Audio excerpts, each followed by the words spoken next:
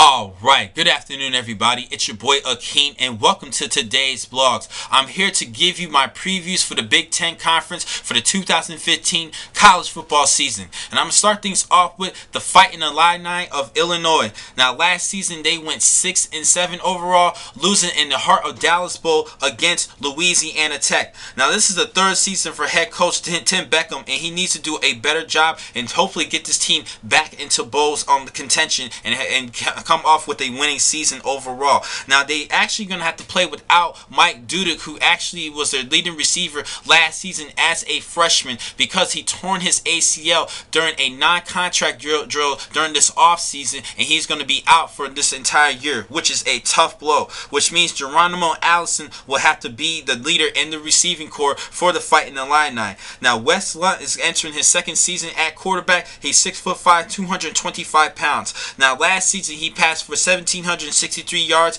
and 14 touchdowns to just 3 interceptions, and he did miss 5 games. I think with a fully healthy season, this team can definitely get back into bowl contention.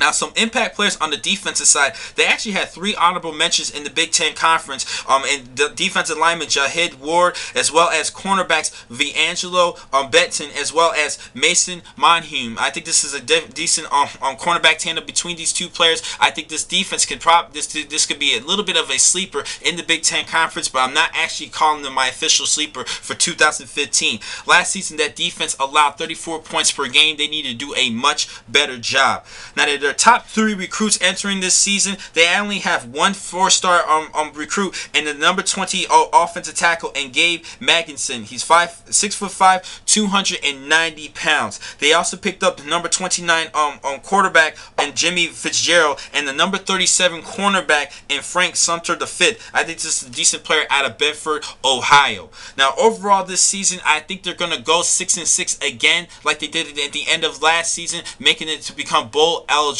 I don't think they're going to get much worse or much better. I have to go 50-50 on this one.